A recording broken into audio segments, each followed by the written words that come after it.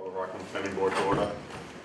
The audience participants and general public should be aware that any or all portions of this open meeting may be recorded by audio and video resources.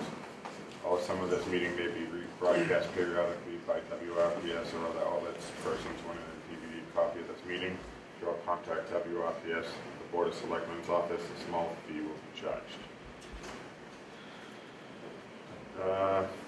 First thing on the agenda here, we have some old business site and design for the solar field at Sterling Golf Course. They've asked to be continued till I think they're going to be pushed out to September 26th.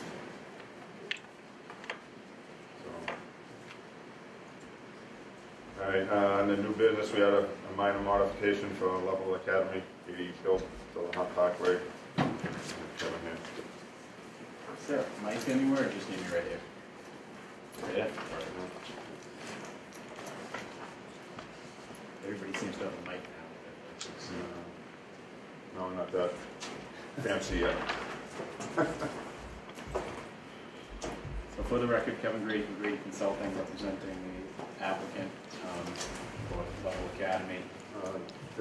Yep. There's see that too? Yeah, Mary's filming Mm-hmm. tonight's meeting, so probably that people can see. Yep. Thank you. Sure, no problem. So the applicant is requesting the planning board modify the site plan approval to reduce the amount of pavement in the parking lot and eliminate the full circular path around the entire building.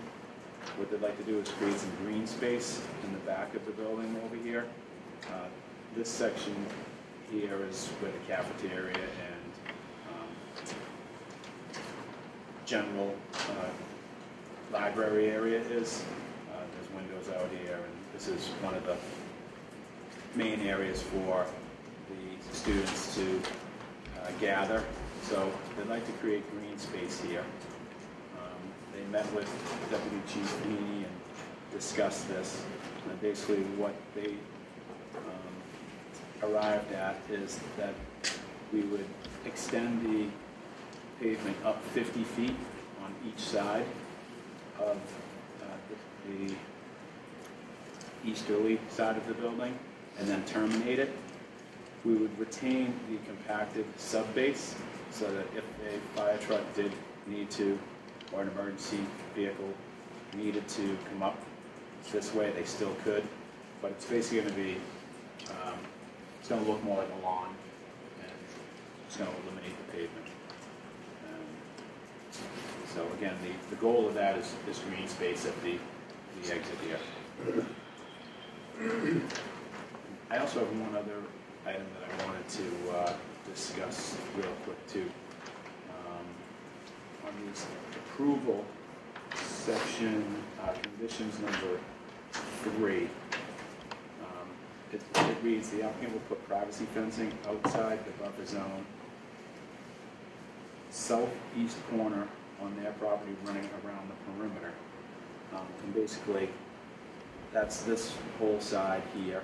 And I think the way it reads, it's all the way around.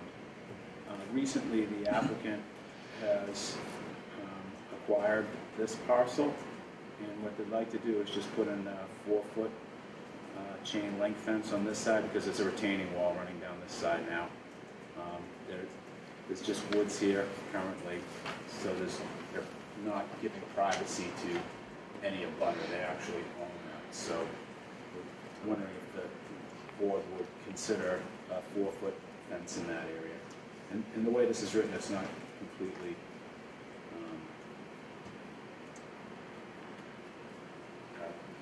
it's difficult to completely follow, but I think you understand what I'm saying. So the retaining wall down that whole length of the property? Correct. Currently it's woods. It's 150,000 square foot, 148,000 square foot lot. The residential abutters are here, here, and back here, so we could wrap it or tie it in here. But there's no abutters on this property. Now, obsolete now that the applicant has acquired it. So those are the two things we'd like to modify if the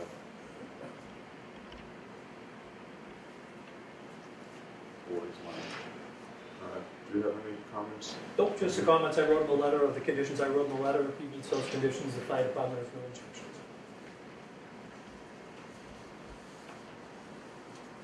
Okay, and we sent off the deputy chief's comments to Pat Brennan, and he confirms it's acceptable as long as the fire department has no issues with it. And, Randy, do you have any comments? So it's going to be grass, Correct. taking out asphalt, putting in grass. Correct.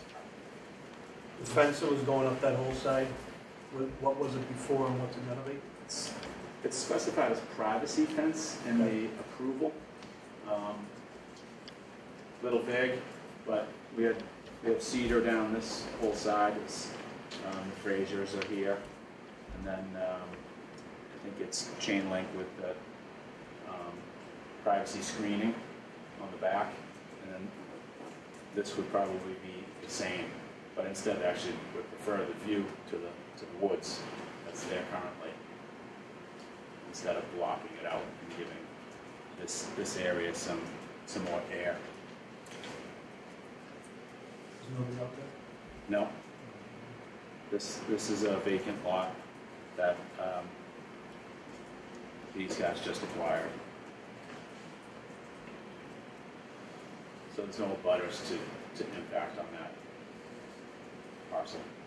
Just wondering, there was a reason for a privacy fence before, that's all I'm saying. So Oh, yeah. why all of a sudden it's okay now, we can just sit there and do a different type of fence when we okayed it, when we had it that way before. Sure. So the purpose was to protect the abutters from impacts, site impacts. So this is no longer an abutter, it's owned by this parcel. We still, actually this fence is all in.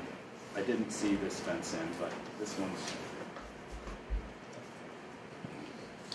So we respect the residents and the abutters and want to give them privacy over this side.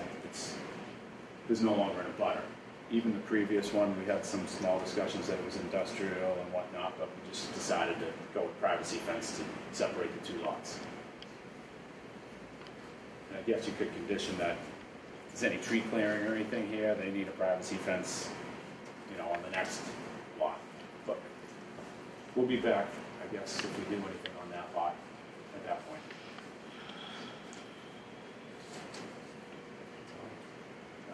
I have no problem with the green space addition.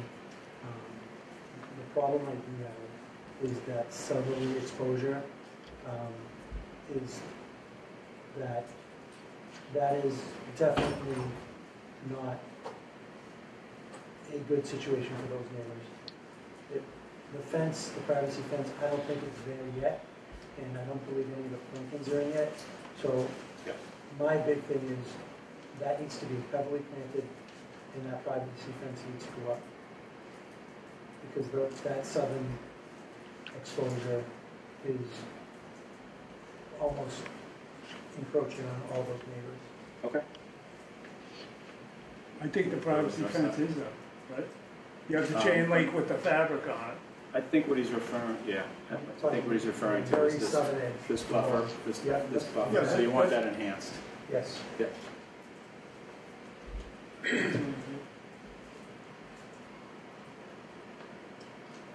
That's the only way.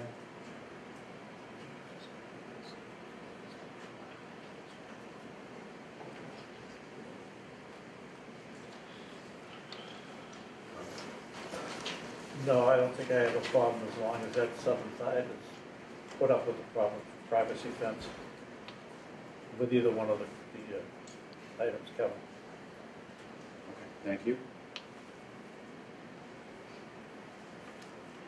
I concur. I have no problem with removing the asphalt, making more green space. And just make sure you just put the fence on top of the retaining wall.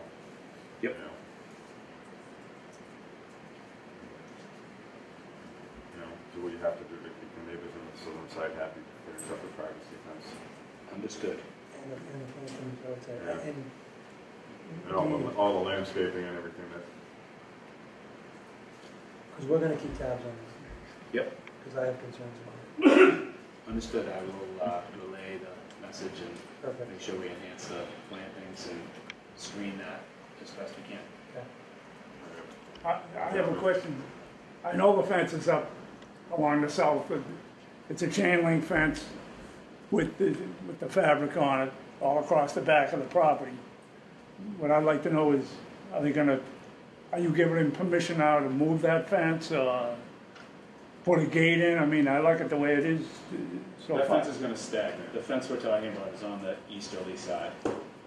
Yeah, but So this is you're talking about ripping the pavement out there and just here.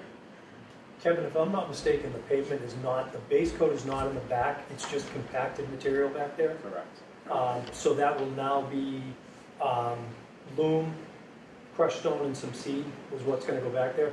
And I asked for the compaction testing, so it's already rated to have heavy machinery on. So our ladder truck can be supported, so there's no asphalt being ripped out. Just to, yeah, you're talking the north side is the back. Well, I'm calling the southern side the back. I'm Yeah, sorry, so- the east side, you're calling the back. I'm calling the south side the back. Correct. So this is what we're calling the back. I don't know if you can see that. That's what you're calling the back? Yeah. This is, well, the driveway Yeah. entrance is here, so, yep. That's the back. And I know there's a that's the fence side. right across what you're calling the back now. Yep. Yep, and they've asked that we enhance the plantings, so we'll. Yeah, you have no plans on changing that fence Nope. in the back? Because you have like a communications box there. Anyways, I don't see how you could, Yeah, no, everything that's installed, we're yeah. planning on retaining. Okay. do you have any other comments? What's your name, sir? So we just- Dave Frazier, I'm the, Okay, one of the, thank you. Mike Robert, Forest Street. Just a couple of questions. So they don't have any plans putting a gate to the easement for anything, for that fence? There's no easement here, actually. This is part of the parcel, I believe you're probably referring to. And my understanding was that we didn't want to have access to go in and out of there when we approved this. I could there's what- ask. I know the other meetings, they said that there would be no access. They have the fence up now, and there is no access now. Actually, before they put the fence up, they got robbed over there, so Right. they really don't want to. I would think they wouldn't want a gate there. I definitely don't want a gate there. So, thank you for that. So on the east southern side, there's butters to the south side of your property. I haven't seen a retaining wall or the 4-foot fence, you know, with the ending headlights going into the butters property that is just east to the end of the south side of the property. So actually, no, I'm going to answer these. This is limited access, it's dead end. The main traffic is here, and Oh, there's no This is- traffic on the east side at all? it's emergency access, Okay. few deliveries, and then there's a privacy fence here, 6-foot privacy fence with the mesh on it. There's deliveries, daily deliveries on that, on the I'm east sure side? they're still working out, how often it's going to be. It's probably daily. So Various vendors between. So, just because my neighbors are not aware, most of them aren't aware of this meeting here tonight. So my concern, if there was one, these houses here that are abutting the property, will there be headlights going into their houses on the east side, you know? So, No, because there's privacy fence along the back. This is a road to nowhere. This is a road to nowhere.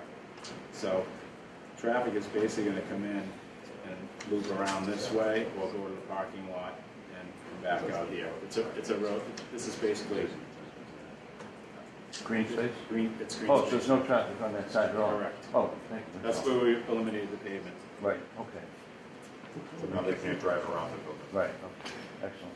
Is this, I'm sorry, is there a proposal to put soccer fields over there on that side of the building? We haven't applied for anything, still trying to figure out what the use of that property would be. I have a question. Mary Parsons, 754 Union Street. Back in 2018, 2019, they were supposed to put up a 6-foot high opaque fence on that driveway, and they haven't done it yet that I know of. All I see is a chain link fence that's not even that high with black backing. I think that is the shielding. No, they were supposed to put up a 6-foot high opaque fence. That was in the plans. That's what you guys decided on. And I think that's what the black fabric does. It's not 6 foot high, and no, it was not to be a chain link with a black back. Maybe I can clear it up. There's some of the driveway, they said they were gonna do it all along the private property, but they didn't come all the way around the corner. I think she's talking about in the back. Yeah. But we're not talking about this property, you're talking about the rink. Well, the driveway leads to the Level Academy. And it's all of the driveway, not just a section of it, all of it. As far as I'm aware, we've complied with the approval. We've discussed it with the zoning enforcement officer, fence viewer, anybody who's listed as having any kind of authority over that fence. We've worked closely with the town on choosing materials. We didn't change that outside of the approval. We're even here for, even tonight for discussing modifications. I don't think we've changed anything on that.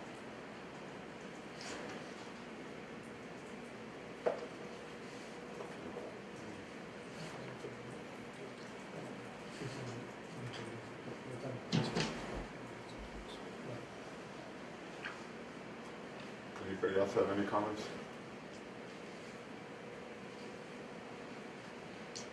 No comments? Well, to address your comments, Mary, as far as I know, fence viewer and building inspector, he's been happy with everything that's been in there. I believe they've complied with rivers, and I don't have a copy of that since it was so long ago.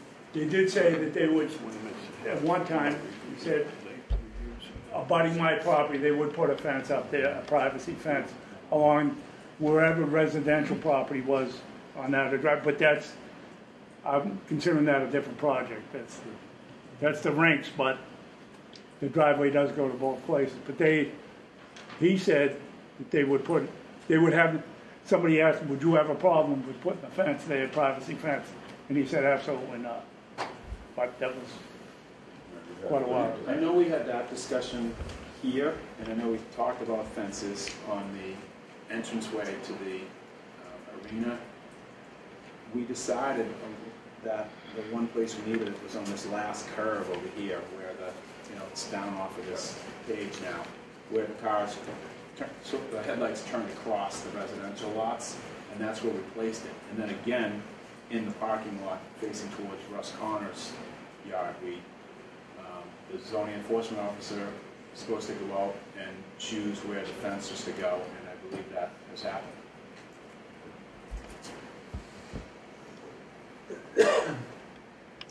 All right, on this issue, how does the board feel? And make a motion to approve what they're looking to do as far as removing the pavement. I'll second. Yeah, we have to modify the fence on the eastern portion of the retaining wall. Include that in the same motion, please. I guess where it butts up. Remove the privacy screen and keep the fence. Yeah, at assessors parcel 14-6 along the easterly line here. And add the additional plantings. Additional plantings. Sure. So, Yep. So just towards neighbors. Right, we have a first and a second. All those in favor of the motion? That's a vote. Great, thanks for your time, everyone, appreciate it. Thank you, Kevin.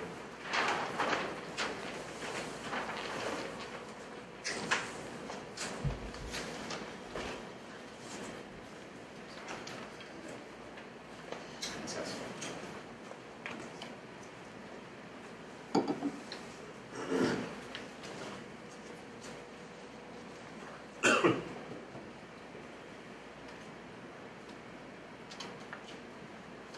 All right, next item on the agenda is Union Point. And I'm going to have to excuse myself for this. John? Oh, you. Who is speaking for Union Point, please? John Lucas, if I could do a quick intro before the development team comes up. Okay, Mr. Henderson? Tom Henderson, 102 Arlington Street in Rockland, and the chairman of the Southfield Redevelopment Authority. I'm here with Kelly O'Brien McKinnon, the other Rockland representative over at the Southfield Redevelopment Authority. It's very exciting to be here in front of the planning board that I serve with some of you on, and it's nice to be here after a few years of trials and tribulations over at Union Point. And before I introduce the development team and the lead of the development team, the project, some people might say what's been going on the last few years, and the team is going to get into it. But ultimately, just to give you a little history, is back in 2019, after we had gotten rid of the developer, actually in 2018, but we went through an RFP process in 2019. And just so everybody knows, we only had 2 development teams submit a proposal, and this went out all across the country, this proposal, well, the request for proposal. We got one group out of New Jersey that was similar to the previous developer that wanted to do piecemeal development and just be in here, in and out, and kind of leave us in the same position we've been in for probably the last 25 years. But we're very lucky to have a development team between Brookfield Properties and New England Development come in here, submit a proposal, and work with us at the SRA, and also work with the 3 towns. Their team is nothing but professional. The thing I could say is honesty is what they're about. You might not like to hear the answer, but it's honest about what we have to deal with at the base now and in the future. This team has committed to making sure they look at all aspects of the base, infrastructure. We know it's lacked water and sewer for 25 years. Traffic impacts, not just in the surrounding area of Weymouth Street or Route 18. They'll talk about it, but they looked at 72 intersections across the South Shore. This team is committed, they're determined, again, professional in what they do. They've had a great success here and across the country between Brookfield, their national partner, and the local development team in New England Development. I can say this, I don't know if there's any chances after this, because honestly, if this team can't pull it off, I don't know who can. They have a great team of experts that are looking at all the aspects of the space. Again, they'll talk about some of the infrastructure. But the biggest thing why we're here tonight is just to do an introductory presentation to the planning board, because we will be coming back to do a joint, hopefully a joint public hearing between the Southfield Redevelopment Authority and you people in preparation for town meeting in November, a special town meeting. And I hope we can move this off the mark and get this development back on its feet and get it moving for development. So before we got out into the community, we want to make sure the planning board, with the selectmen 2 weeks ago, we want to make sure the planning board gets to see some of the information. And I'll turn it over to John Tuig, who's been the lead from New England Development, and thank you. Question, Tom. Tonight, you're just going to the planning board for presentation and information. You're not looking for a decision from us. Correct. No, just information, just an overview, and no vote. And later down the road, sometime end of August, September, possibly September, we'll be looking at doing a public hearing to review a more critique of the zoning. I just want to make sure we know exactly what you're looking for tonight. Excellent. Thanks, John. Possibly the board may want to move out to the floor so that they can see the screen. Right there. Oh, perfect. I'll turn it over to John Tuig from New England Development. John? Thanks.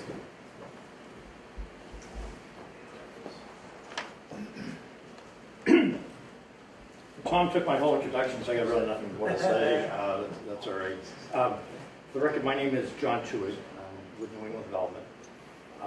We do have the presentation actually on 2 screens, kind of nice. That's really works out well, so I think I'll probably point to this one a little bit. Thanks for having us. Just to clarify, and I just repeat what Tom, we're not looking for the board to take any action. We're going to give you a presentation, and you're going to say, well, this really isn't normal planning board stuff. But our thought was to tell you a little bit about who we are, a little bit about what the vision of the base and sort of what we've been doing and what kind of timeline looks like. Rather than, as Tom mentioned, we're going to have a formal planning board notice public hearing, go through the zone, do all that. That's going to be, it probably, based on the dates, probably September. But there's a lot of complicated issues associated with the base. We thought it would be interesting, if you haven't seen some of the background, to see it. More for information and so you know where we're coming from. So you don't just got to hit it cold and say, well, there's a zoning bylaw. What does it all mean?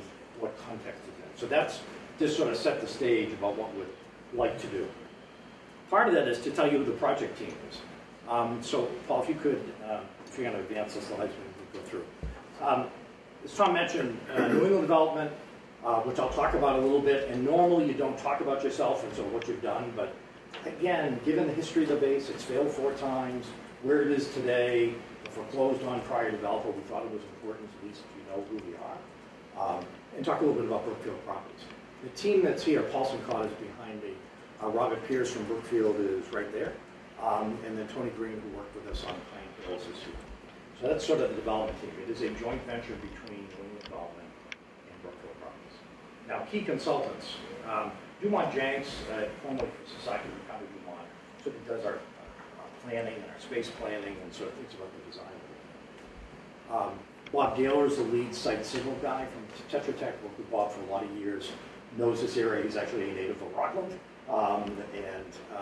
he is our lead site signal. Transportation, Jeff Dirk from Vanessa Associates, who you may have seen in other contexts. Fiscal, which is a little bit unusual when you have fiscal. The reason we brought on a fiscal consultant, RKG is probably very nationally known, mostly works for municipalities and state governments. We asked them to do an analysis for Weymouth, Rockland, and Abington of the economic impacts from the project, costs, tax revenues based on tax rate where we might develop. And what was very unusual, and one of the reasons we hired them, is you project out for a project. But you never actually have a project inform the base. And if you think about it, we have 1,274 homes in Weymouth.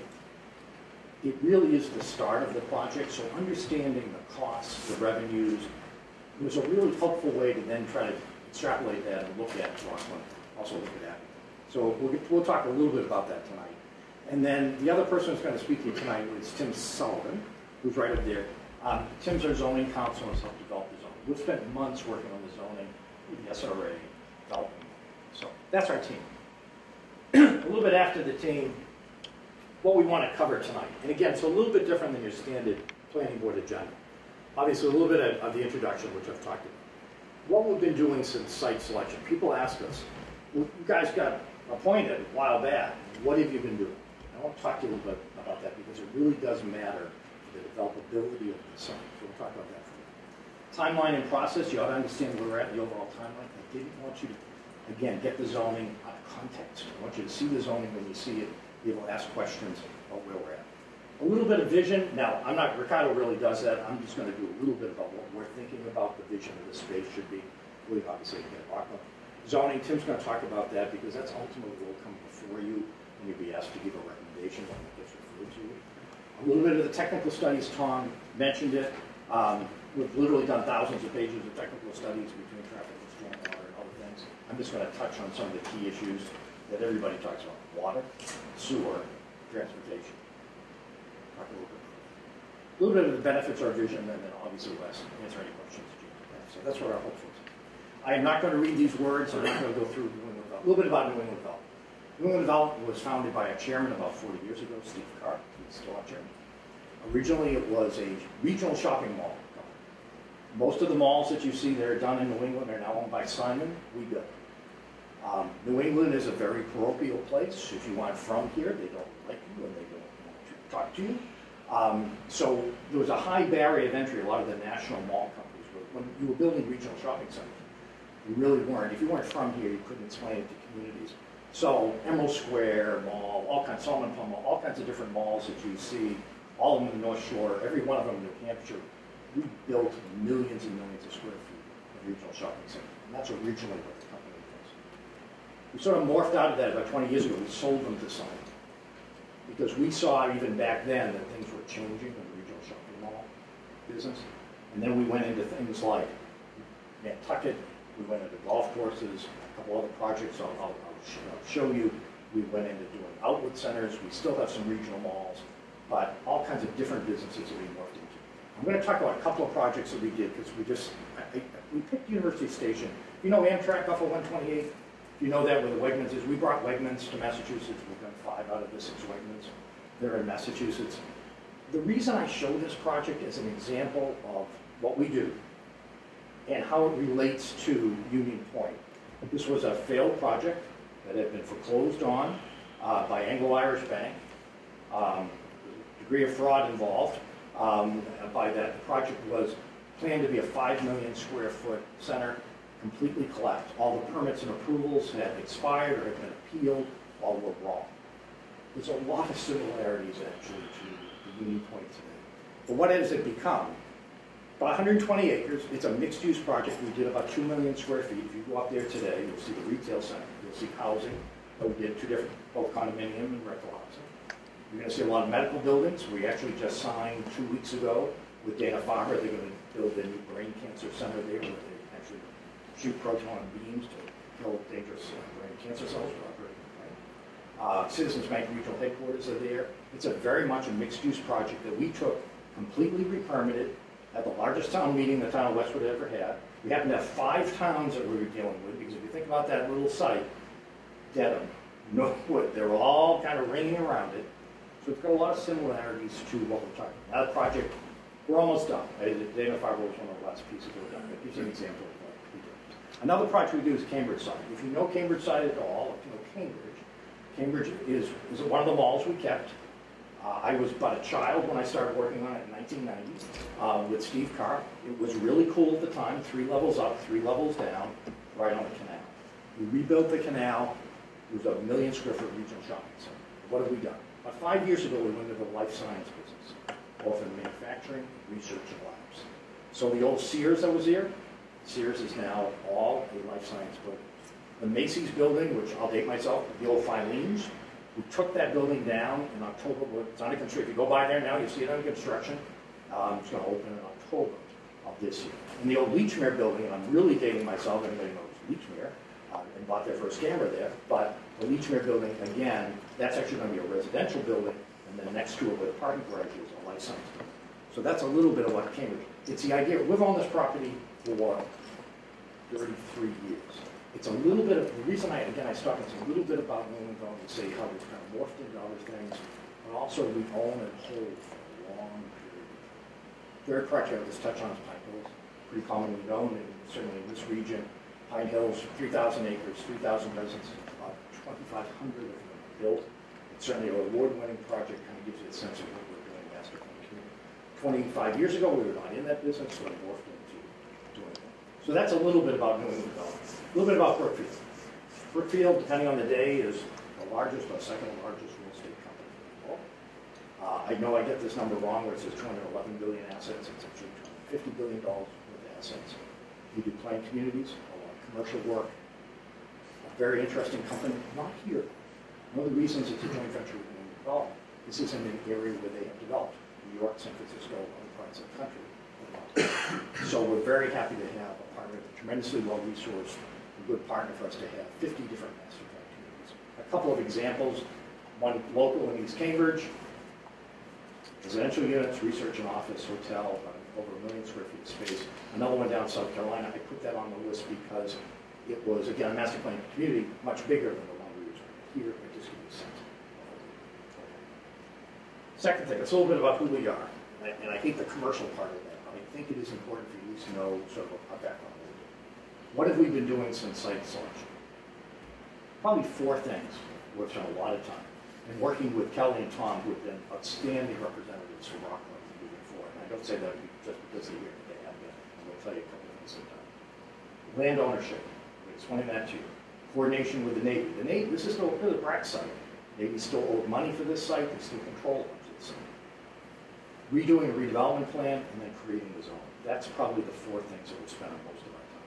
But let's talk about why they matter and why does the planning board care about that. When we were appointed, we call this affectionately the Humpty Dumpty plan. This is what we got for ownership. What's in yellow was Washington Capital Management, which was an agent for the property. That's what yellow was. That's what they foreclosed on. That's what L-Star lost in the foreclosure. Everything in pink, up until the end of last year, was owned by L-Star. Roadways, water and sewer infrastructure, everything where the habitat is, a lot of the open space, was still owned by L-Star up until the end of last year. The Navy is sort of this, we call this the teapot parcel. The Navy was in here and in other places. And then we had the Coast Guard parcel, which is up in the corner there, was the U.S. Coast Guard. You may or may not know or remember that was actually auctioned last year by the General Services Administration. It was auctioned by 12 people bid on it. We supported the SRA, so the SRA could vote. These are people who were trying to buy it, were not looking out for the good, holistic nature of the base. They were trying to figure out, what could they stick on there short term and try to do something. So we helped the SRA buy it, the SRA owns it. So that's sort of the hodgepodge, though. We really, when we got it, we couldn't develop it. Because if you don't control a lot of the open space and the habitat, and you don't control the infrastructure, you really can't do much. So we had a few hundred acres that were part of Washington County. Now, two big things happened. One, the SRA, we supported and worked with them, did an eminent domain taking. It took the land away from L-Star. Everything that you see in there. They also, as I mentioned, we work with them in the Coast Guard. We buy the Coast Guard. We have a deal with the Navy. The Navy has to transfer everything to the SRA. We have a deal with the SRA that everything gets transfers to Master Department. So we started with Humpty Dumpty. You go to the next slide. Humpty Dumpty's on your left. Look what's on your right. Everything in the blue we have a right to acquire as a Master Department. Ours otherwise controlled by the SRA or controlled by the Navy with an obligation to give it to us. We can't develop what's on the left. We can develop what's on the right. That was probably, and you realize that happened at the end of last year, so not that far away. But it took us that kind of time to reassemble what the base was, because the base, the post-foreclosure, the base was just really good. So that's probably the biggest thing that we spent our time on. The next thing we spent time on was the Navy. Not sexy stuff, not exciting stuff, but working with the Navy to say, wait a minute, they get a payment every year. We made one in March of this year. It's millions of dollars that they're owed. That money went back to Washington. We convinced them to allow that money to go into an escrow account, stay on the base, and take that money, let us design a PFAS treatment system and do watering on the base, which as of March of this year, so only a few months ago, they agreed to do. All the payments are last year and this year from escrow, and that's what we're doing to this. A big issue with the Navy that doesn't sound, again, very sexy and exciting, but it is a huge issue for the base to be able to move forward. The second big thing we're doing. Third thing was the redevelopment plan. A plan sounds like it's a plan. It's not really a plan. It's a narrative, has a plan attached to it, and I'll show you it's not much of a plan. But it sort of talks about the history, what the different land uses are. You have to do a fiscal analysis. How are you going to handle infrastructure? How are you going to handle open space? This base has had a lot of plans. The last one was a ridiculous plan. It was a plan that said, in this zone, we're going to build 193 units in this zone. We're going to build 187 units in that. Anybody who's been doing this for a while will tell you, you will never be able to guess what type of use is going to go in a particular area. Even if you think you're really smart and guess it, when the tenant or the buyer comes along and says, well, no, I don't want it there, I want it over here, it never works. It was so specific that it was doomed to fail. And it did. And it was no question it was going to fail when it was written. Our plan obviously is different. We'll show you a little bit more. This kind of gives you on a macro level. When we started thinking about the plan, we started thinking about, well, how can you create open space all around it? What's in orange there is that which has been developed. We didn't want to touch that because people have bought and built there. So the 1,274 homes are sitting in that. What's sort of in the tan is that which hasn't been developed. That gives you on a just sort of a very macro level what the land uses and where things work. Okay, so we developed that piece. All right, so that's what we've been doing. What's a timeline actually look like, and what did we do with a lot of that information? is you look to the next slide. January and March of this year, in March 15th, we got the redevelopment plan approved by the assessment. So they took our redevelopment plan and our narrative and said, okay. They then approved the zoning bylaw and map, which Tim will show you. So we had to go through that. Now that was after months of going through with the council, getting commentary, public comments on working on it. We also submitted in this period the technical studies supporting the zone. That's the traffic report, the stormwater report, all of that. Now, April and June, May and June, we spent 88 days with our friends in Weymouth, working through ordinance committee, planning board, we got unanimous support from the planning board, we got unanimous support from the ordinance committee, we got 11-0 vote on June 26th, 2 weeks ago, to approve the zone. So that's what happened in April and June. Now, as we sit in July and September, what are we doing? A couple of things. Getting ready for town meeting, introducing this concept and information to you, trying to hold some of these introductory meetings, and we're meeting with Council on Aging, and we know this like a couple of weeks ago, and I know the Open Space Committee was here, we're going to be meeting with them over the next week or so, backtrack through issues. We're also preparing a NEPA fund, state fund, that deals with all the issues, transportation, all the different technical issues we have to deal with. Because the last report they filed was in 2017, which contemplated almost 4,000 housing units and 8 million square feet of commercial space. Problem with that development they submitted is 8 million square feet. I don't know if you ever saw the plans or if you remember them at the time. I affectionately call it somewhat looked like Dubai, the spinning building that was 20 stories tall, and the man-made lakes and all that. All very interesting. I grew up here. I don't know where that is. I mean, it's certainly not here, but it's maybe somewhere in the world. Not a real plan. Not a plan to actually develop that. There's any minor. As we move forward past September, but including of September, October, we have Abington town meeting on October 14th with the Rockland town meeting. So that gives you, when you think of the timeline, and then 2024, what happens in that? We have to finish REPA.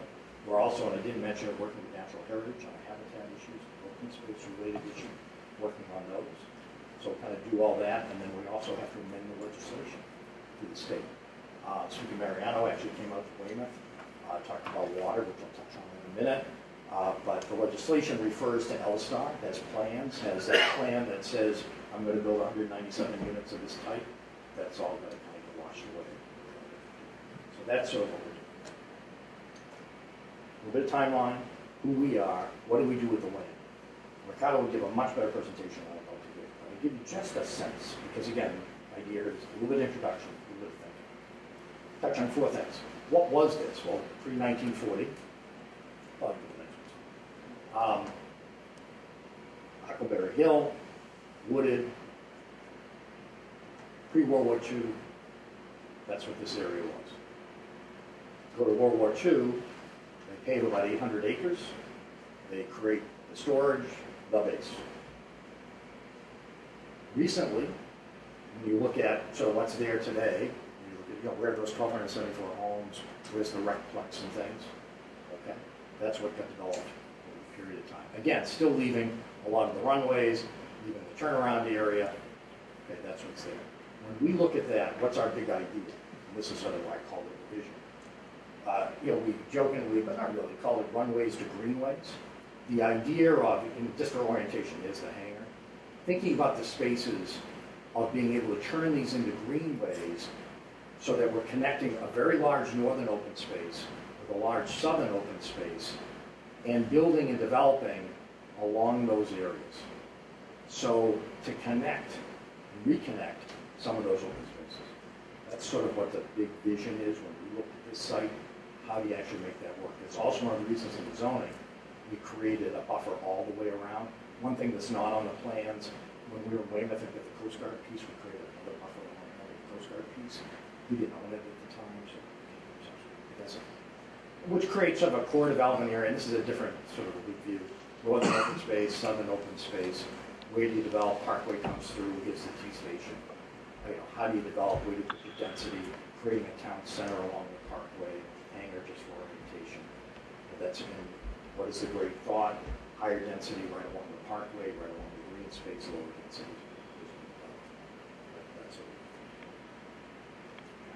That sort of efficient things. Zoning. Tim's going to talk about some guiding principles on zoning. Don't change what's already there. People bought and invested. Don't change their zoning. The zoning is a mess. One of the biggest complaints we heard when we talked to people about developing here was, we don't even understand the zoning down there. There's 32 different overlay districts. We don't know how to do it. So simplify the zoning, create a place where, in this section of the zoning, Tim will speak to it in a minute, that's where we follow the rules of the road. So again, this is introductory, but we'll spend a few minutes, and I'll ask Tim to start.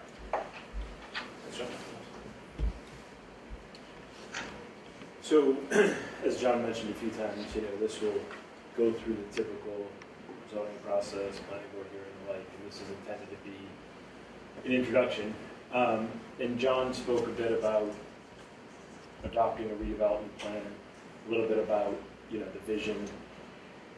The zoning is really an tool to implement those concepts. And it really does it in two parts. There's a zoning map and zoning text. So with respect to the zoning map that's proposed, a couple of things to highlight. All of the zoning in areas that are currently developed stays the same.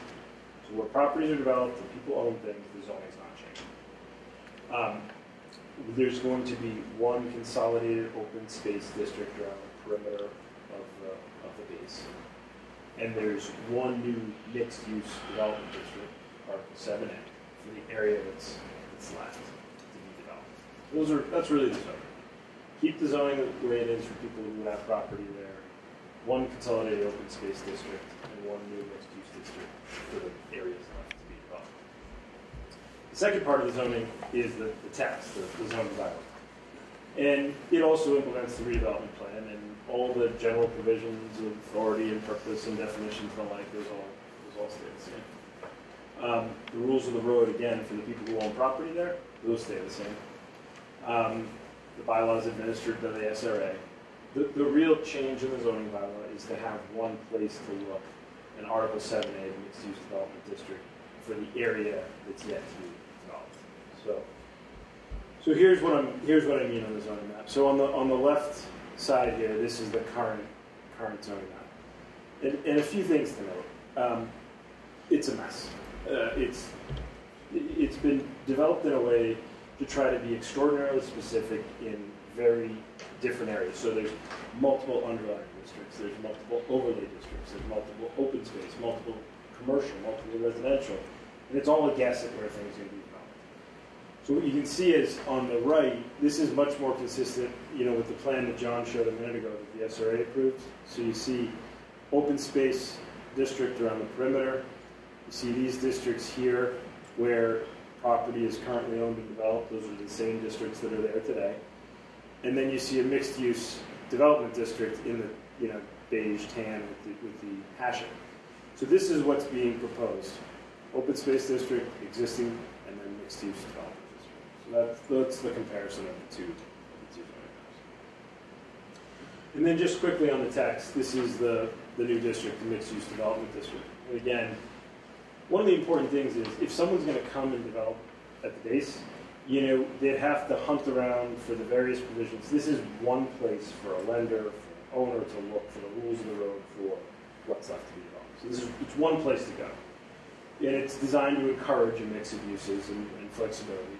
And like you'd expect, there's prohibited uses, allowed uses, dimensionals, all the like. One of the big things here is there's a package of master development plan materials. So this zoning is supported by a master development plan that shows where development might start, but also a fiscal report, a traffic report, stormwater report, all of the backup that goes with it is part of the zoning. And then when a piece of development goes forward, the SRA looks at, is this piece consistent with all the impacts in all of those reports that are submitted. So that's really a highlight of the zoning. More to come as we get into the process, but that's an overview. That's my last slide.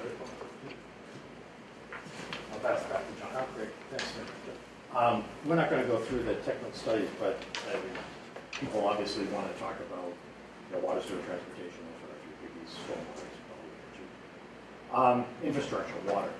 Let me tell you a little bit about the water story.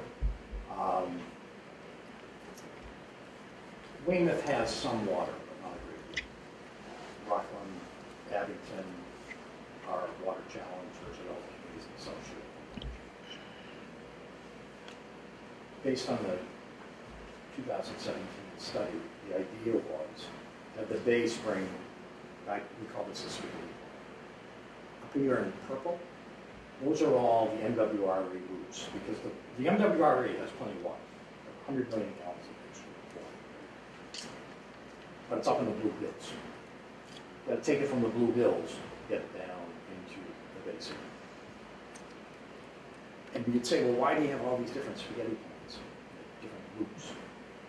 As you might imagine, running a line in front of the South Shore Plaza is not as exciting as you just think about the coordination ability, how many feet you can actually lay on a given day. Versus, and they say, well, why do you have a plan that takes you down through Randolph, around through here?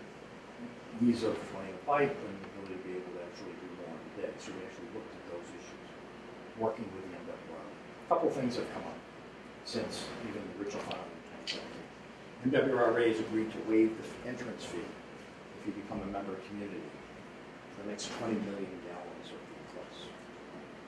So, not insignificant.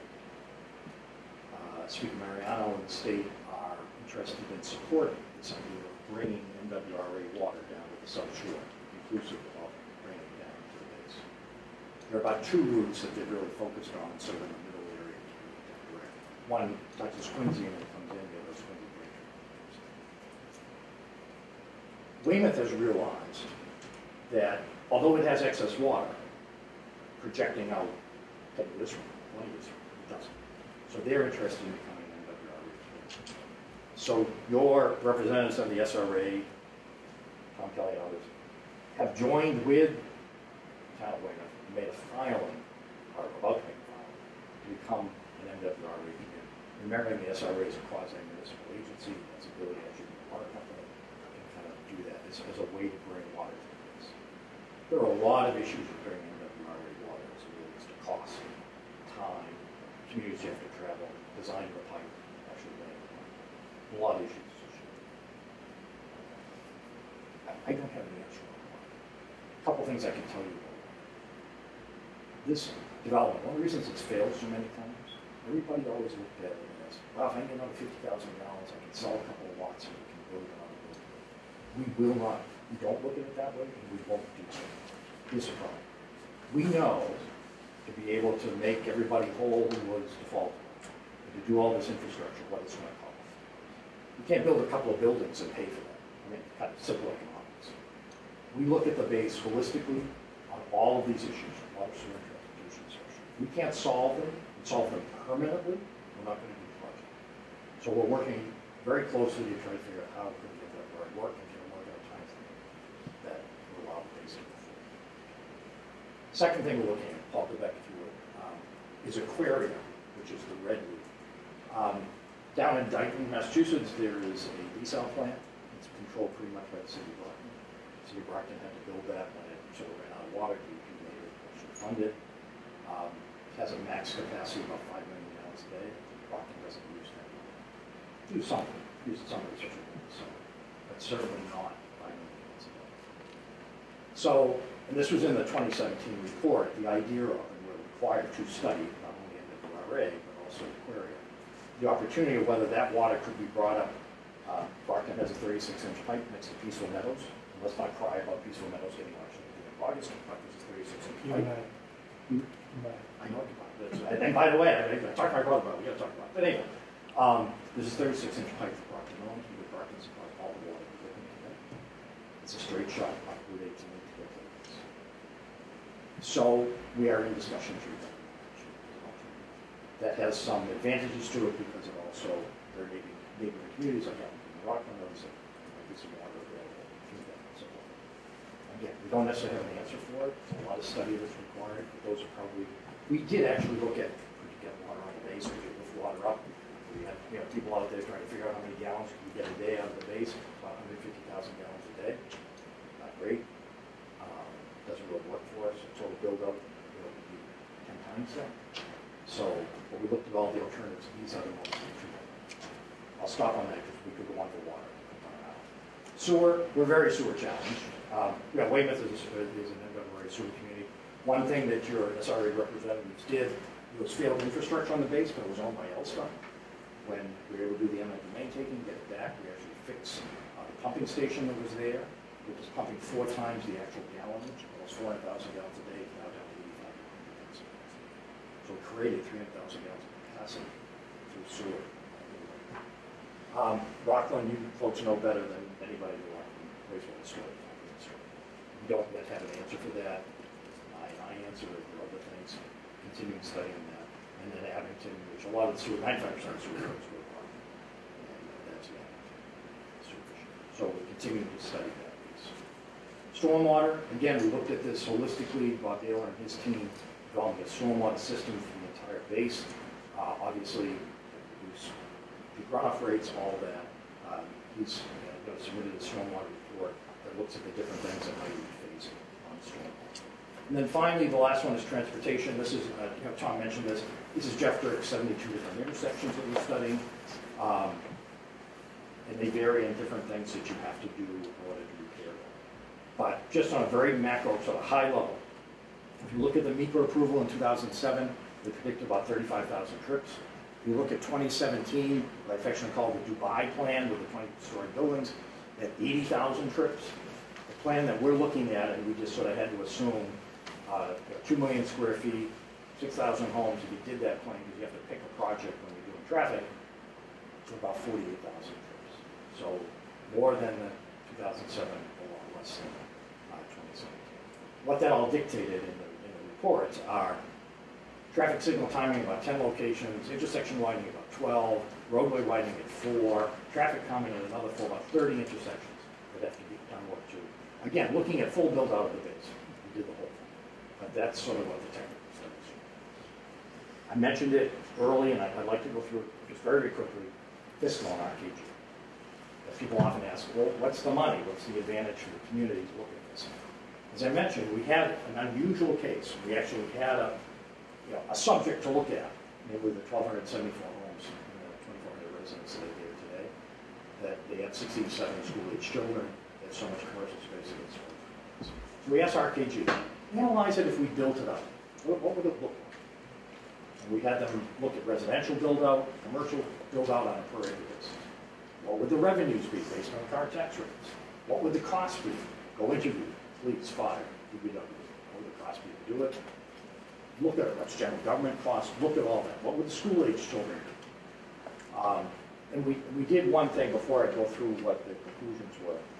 On school-age children, which is always a bugaboo, when I first started doing this, everybody would say residential is bad, I don't want school kids, it's going to cost a ton of water. That was the standard. If you asked me 10 years ago, I would tell you yes, that's true. That is not true today because of how we are living, the amount of children that we're having, the type of housing that we're building. Just, people get older and how we function, how we look at life. But that all said, we told them on because knowing that the sensitivity would be there, we said don't assume the school-age children percentages that you see in the base today. Go into Rockland. Someone built a 10-lot, 4-bedroom subdivision. What was the school children percentages that you look at? They're much higher. And we said when you do the expenses for the net revenue calculation, use those numbers. Don't use what's in the base. Now, we believe that it will be what's in the base. And we tried to overstate expenses and understate revenue. Project I showed you in Westwood, when we originally did that, Paul and I did that almost 10 years ago when we started, we predicted $7 million worth of revenue for the community. We're at 11. Our school children is still, I think, Paul, the same number. We predicted it at, not the number they predicted it at. Because what we've found is it's much better to understate the net revenues than to overstate them. Because the best thing that we have, I mean, we've been going for a long time. We've been doing this for a while. I started out as a council lawyer 30 years ago plus. The only calling card we have is the last community we were in. And we invite and ask people to call where we were. So we have to always deliver on what we promise and not overpromise. So that's how we look at it. It's a little bit of an advertisement to let you understand how we look at it. Okay, so go to the next one. This is Weymouth, 174 homes, assessed value $400 million, gross taxes 5.3. They've got, when we figured out police, fire, all the costs, about $900,000, and they have some bond payments. They have a roadway going through a lot. The net to Weymouth on an annual basis right now with what's built is about $3.2 million. It's a really good indicator of the type of things we might receive going forward. Primarily they're residential, although we have some commercials. So when you look at that, and by the way, there's a whole report that goes with this, I'm just giving you a summary chart. When you look at Rockland, we estimate $4.1 to $5.5 million in full build out for net tax revenues. Why do we have two columns? One says 75% commercial, the other says 75% residential. We asked them to weight average and to say, okay, if most of it was a commercial development, and we're commercial developers, and that's what we do. We said most of it was commercial, what would the tax revenue look like? And most of it was residential. 25-25 split, either way, what would that look like? You can see in this particular case, but it is the nature of sort of costs and expenses today, you get a higher residential. So therefore you get higher taxes. But in any event, significant net new revenues to all the communities. You look at Weymouth, you're getting 3.2 net today. You know, their number is 11,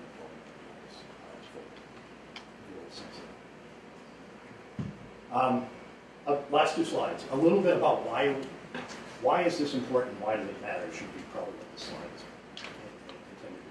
We got to stabilize the base. It hasn't had a developer for several years.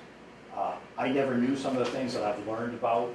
That people actually come in with rider mowers on their trucks and unload them and race parts of the base.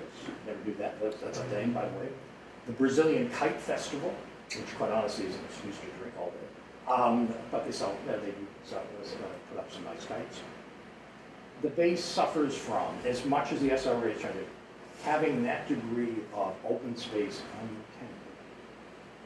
Now, we're actually increasing security there. It's not something we have to do, but we want to for the summer to try to control some of that. But everything from the curbing, how it's operating, to what's going on there, when you have hundreds of acres open and nobody there. So that's really relates to some of the deficiencies. All the local and state permits have to be done. State permits refer to 500 vehicles coming out the front door at Route 18. That's nothing. I mean, think it's 1,274 residents there. All the state permits have to be redone. They defaulted on the natural heritage permits. They defaulted on the escrow accounts. They're all infrastructure. If you don't solve the long-term water, sewer, transportation, developmental project, as I say, we're not going to do it if we can't. We don't have all the answers yet. It's going to take us some time to do it. First step is to create the zoning fabric from which we can develop. Open space permit buffers, I showed you a little bit about that, flexibility. And then the fiscal benefits for Rockland. Those were the benefits. So last slide. Where do we go from here? What's next? Well, we're going to seek the zoning approvals for Weymouth. We got Rockland, Abington, hopefully by November, because we have Rockland, as I say, November 7th. Natural Heritage, we're working with them on an open space proposal. We hope to present that to the Open Space Committee with some level of detail. We're talking about increasing the amount of restricted habitat. These habitat turtles don't go in a straight line. Guess where that's going to be. And to create contiguous space as opposed to a little bit chopped up. We're working with the MBTA a little bit on some multifamily zoning. Abington has that issue with the relationship with Cleveland. We're working on that. We're working obviously on MW area Aquarius, as I mentioned. MassDOT, we're meeting with the public-private partnership on what can be done, and also as it relates to the T-stop. Our goal is to have our final approvals in 2024. We'll be working, as I mentioned before, in 2024 primarily regarding legislation, financing, how we move the project forward. It's an ambitious schedule, but it is one where we think the base has real opportunity. We think we have a good sense of. We did get a lot of support in Weymouth. We have 700 people signed a petition support. A lot of our average community meetings, 150, 200 people. So there's a lot of desire to move this forward. And we hope in Rockland we'll get that same level of support. The bulk of the base redevelopment is in Weymouth. That's true. Biggest business but there's not an insignificant amount in Rockland to develop both on a commercial and residential basis. So I'm going to stop here. It's a lot of information. But again, I hope you see why we wanted to kind of, didn't want to come in cold to say, let's talk about the zoning bylaw. This is a little bit of background, so what we'll be doing, where we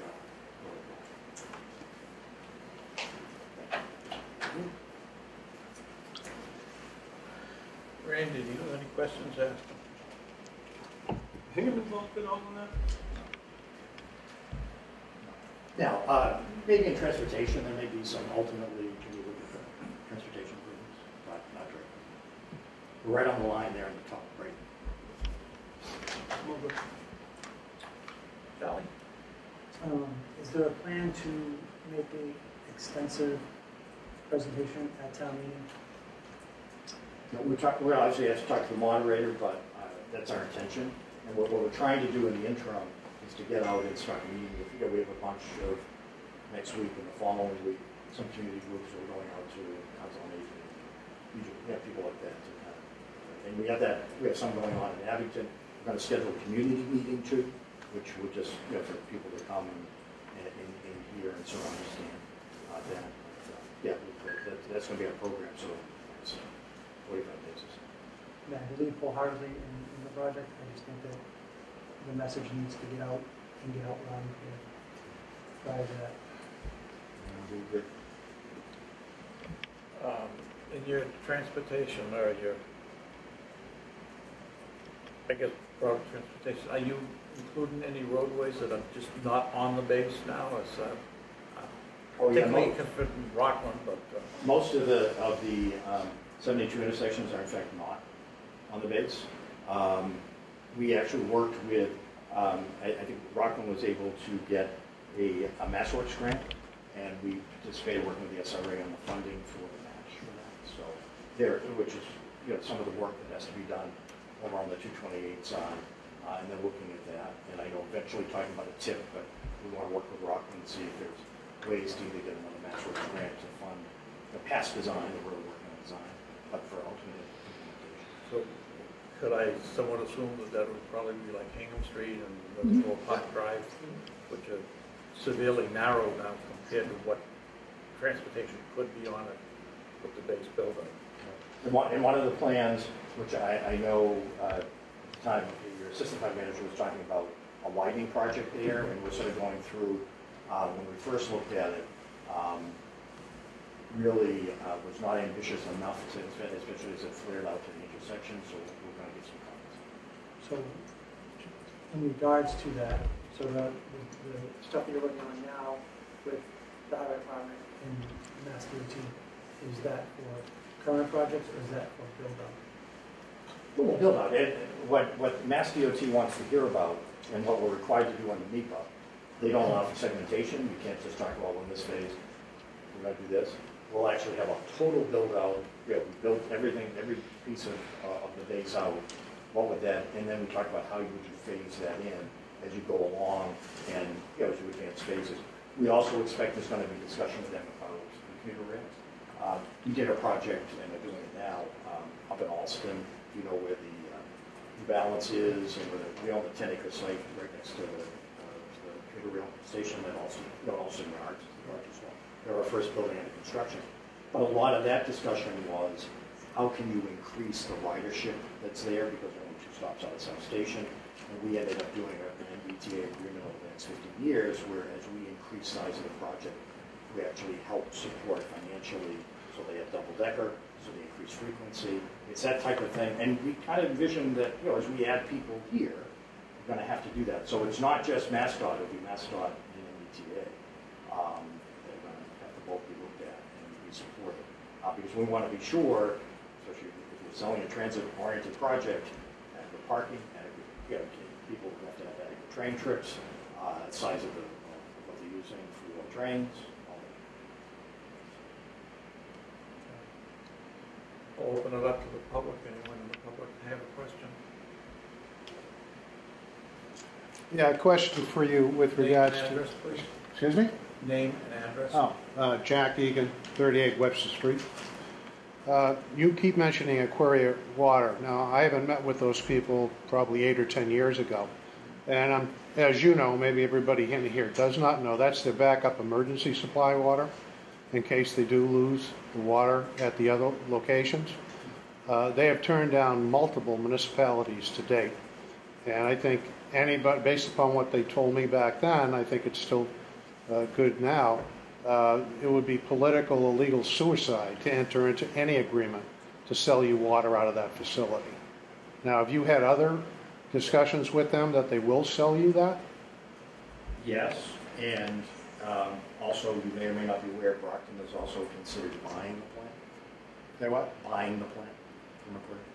So that's Yeah. We've had, I'm not going to disclose the discussions we've had, but they're extensive and they've been going on for quite a while. Okay. But that's the minimum amount of water they need to run everything, the fire department, and to give a proper water supply to people if they lose their other sources. So I don't know how you're going to work around that with them. I think they'd be sued by the other municipalities they turned down on there. I don't know about that, but they have a certain gallonage that they can currently produce. They have an additional gallonage they could produce with certain water. Okay. It's been a lot. Now, when L-Star was running Union Point, I had a discussion offline with the MWRA. They said to support the base, it really needed a home run line from their facility into Union Point. They're not insisting on that anymore? Okay, because they were talking $100 million and minimum of 10 years to do it.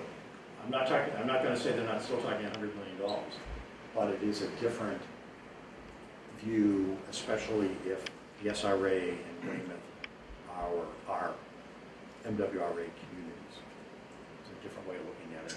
Where it would connect and how it would connect would be different. Wouldn't just, you're talking about the sort of direct pipe process. That's not necessarily what we're talking about. Okay. And since you're taking a holistic view, if Rockland can't supply sewer, the whole thing is dead? Well, you said you need to solve it for all three communities. We do for ultimate build-out, but whether there's Rockland or an alternative solution for Rockland, those are the things that we're looking at. I couldn't hear you. An alternative solution for Rockland. Rockland's got a significant sewer issue right now. Are there alternatives to that? Are there abilities to be able to address issues that they have with their system? Are there abilities for Rockland to become that part of the base to be serviced by the MWRA sewer system? I'm not saying any of these are necessarily the answers, but there are multiple ways to look at it. Okay, but if you go with the MWRA, you're still going to need a new pipe. Because you have capacity issues right now in Braintree. We do, and we've studied that and had discussions with them about the pump station, what would have to be done in order to increase the capacity. But you're willing to put up over $100 million to get this thing rolling. The total infrastructure budget, certainly on this for water, sewer, and everything else, certainly exceeds that number. We are also, as part of working with Weymouth, to the extent that the state has an interest in creating additional water infrastructure for the South Shore. Some of those monies may be able to be funded by state programs, which would be right. Because if you think about all the South Shore towns, none of them have any water. Well, I know they want to go down to the Cape, so, you know, but that's going to cost... That's rather ambitious. Billions and billions of dollars. That's not what we're talking about. We're talking about an incremental approach to be able to bring water in this region. That's what MWRA is talking about.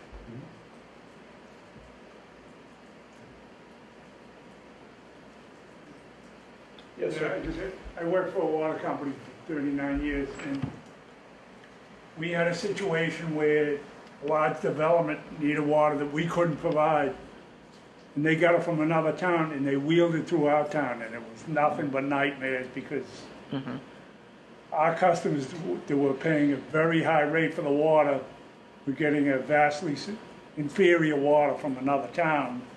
And it was because you can't, if you're putting it through town, you can't separate it. It's going through pipes, and there was a lot of backlash, a lot of trouble. People didn't want to be paying the high rates for an inferior quality of water. And it was just a nightmare. I don't know if you can do anything about that, but it was absolutely horrendous. Billing, quality of water, everything. Mary, you have a question? Yes.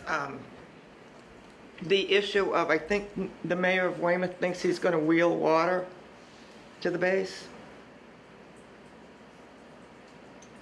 I know the SRA has a written agreement to help pay for engineering for Weymouth to go on MWRA water.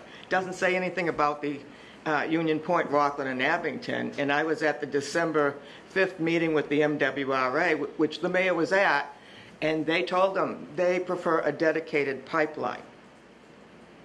So what are you doing about that? I think there's a couple issues.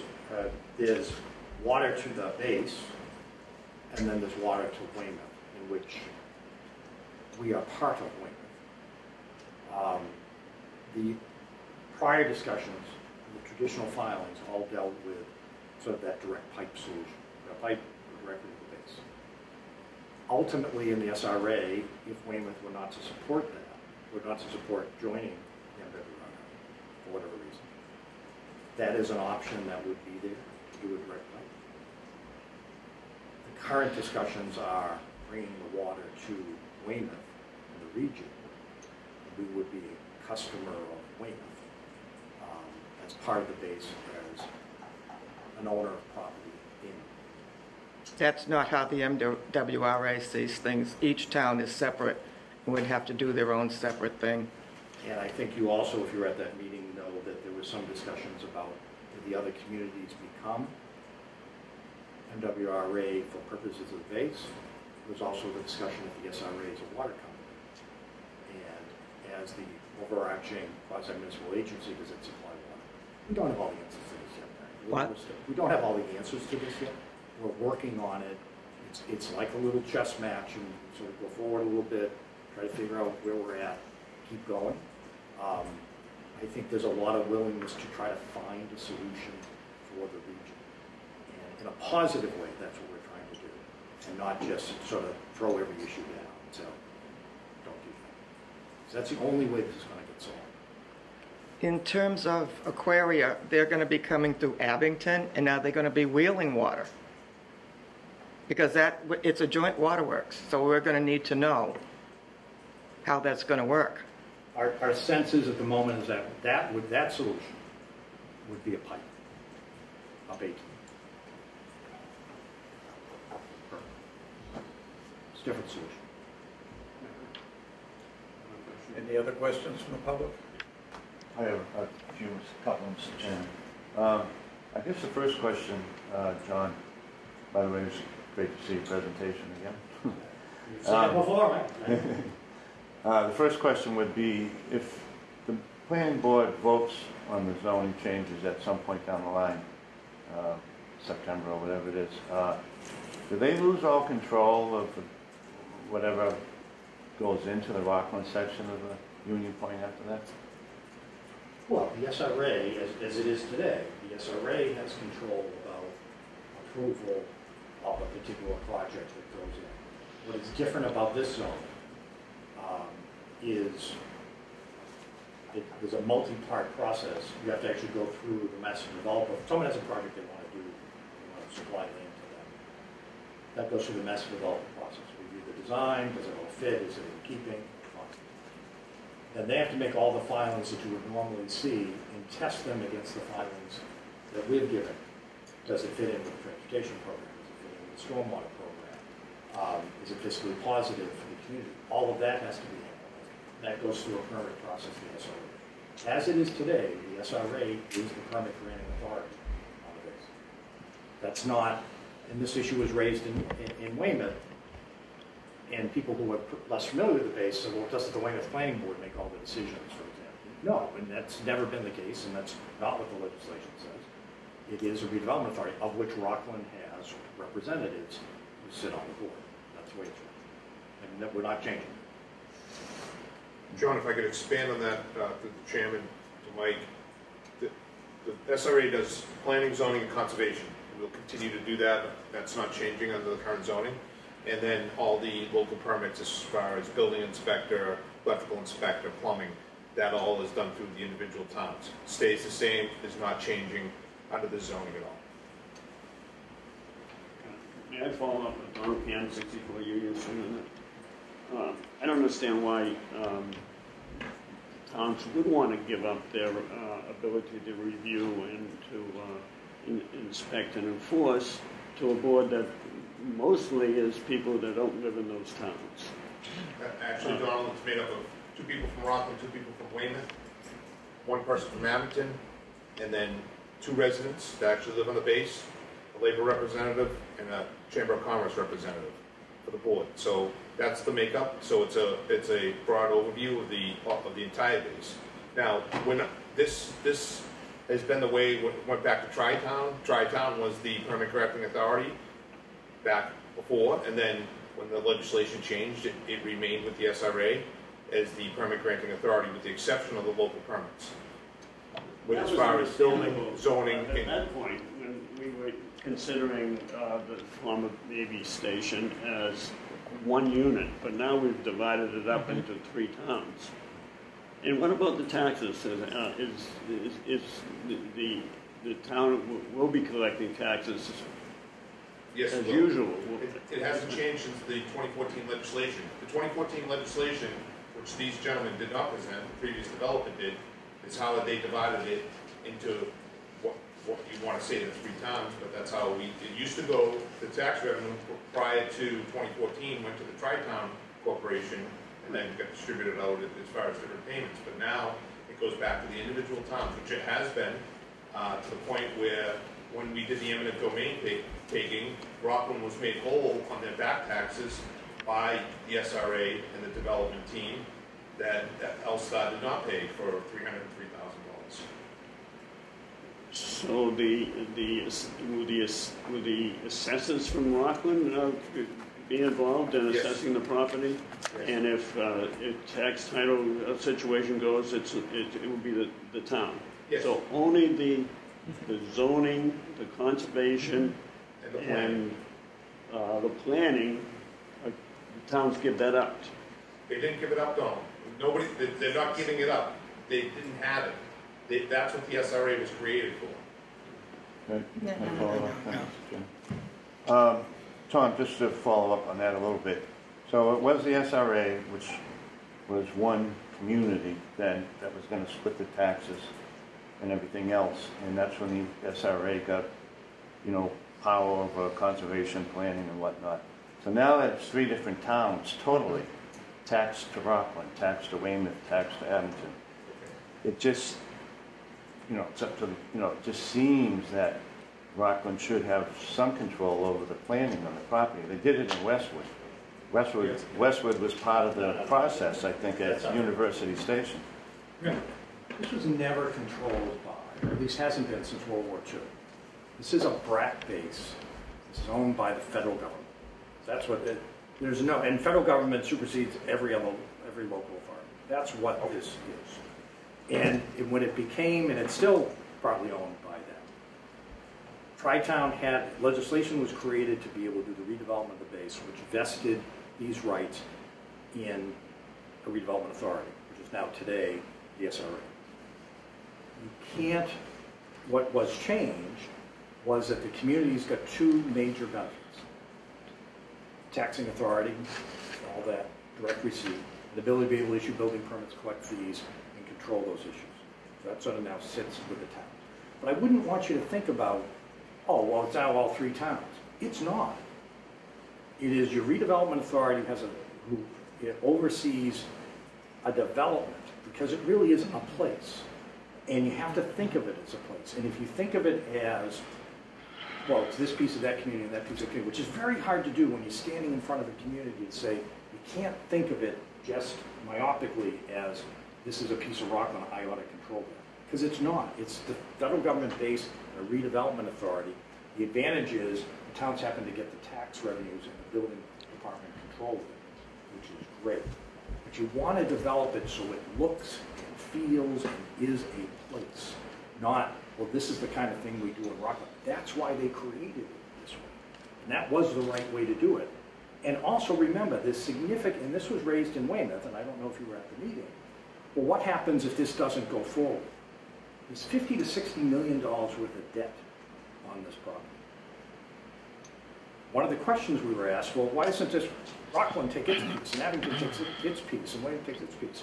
Well, knowing, as I do, and having worked in state government, well then, by the way, Rockland's going to be looking at their share of debt to take associated with it. From a pure development standpoint, how to move this forward, look at it holistically as the base, realize there are tax and other benefits that are going to go directly to communities, but let it be developed by the redevelopment authority, which includes representatives in your community. That was the overarching theory behind it. And that exists today. And the idea that we can somehow change that, I mean, it is the creature of legislation. You can't change that. And by the way, I would suggest to you, forgetting about the fact that we want to redevelop it, you don't want to change it. Because the state is then going to say, okay, this failed development, somebody owes us $60 million, you better send it. You don't want to do that. Forgetting about whether you support us. Mary? I'm just going to say this. You're talking to people in this room that took part in the legislation back in 1998, back in 2014. No, it wasn't strictly the developer created the legislation. There are people in this room that took part in that and have been involved all along. No, this is not just a one development thing. It is the 3 towns. And what we need to know is, when are you going to put a shovel in? Leave me, Mary, and through the chair, I'll answer that. I'd like to do it as soon as possible. No, you need to actually tell us, because we need to know. We've heard you say 10 to 15 years, but you're coming and wanting our vote. Absolutely, because if you looked at our overall timeline, we have to get the zoning approved. We have to move forward on the water and sewer and the plans. We have to amend the legislation. We have to fix all the state permits and approvals. Our goal is to have that done by the end of next year, so that we then could be building in 25. That's our goal. And we've said that at every one of these meetings. Then come back in 10 and 15 years when you've actually shown us what you've done, and we'll have a vote. How do you do that if you don't give us the rights to be able to start this? No, unfortunately, you can do your stuff right in Weymouth right now. There's nothing stopping anything from coming in there. You don't want this to happen, so let's... No, that's not the point. Well, no, that isn't. And do not try to pin that. I'm looking at your map, and you're not going all the way across. You're telling us that we're going to get the least revenue. You're showing us a map, okay, where you don't go all the way along those runways that can be developed in Rockland. So don't try to claim that anybody's against it. I am asking you legitimate questions, and you're not giving me an answer. You have approximately, again through the chair, approximately the same amount of developable land that you had before. It is true that Rockland and Abington have the smallest pieces of land for development. That is true.